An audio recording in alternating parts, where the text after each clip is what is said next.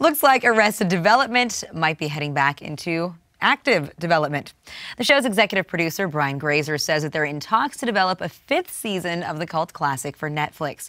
And according to Bloomberg TV, Grazer said, quote, "We are in conversations with them to do another, and they are interested in doing that." Now, the show's creator, Mitch Hurwitz, also hinted about the show's return, telling reporters that they don't have a timeline yet.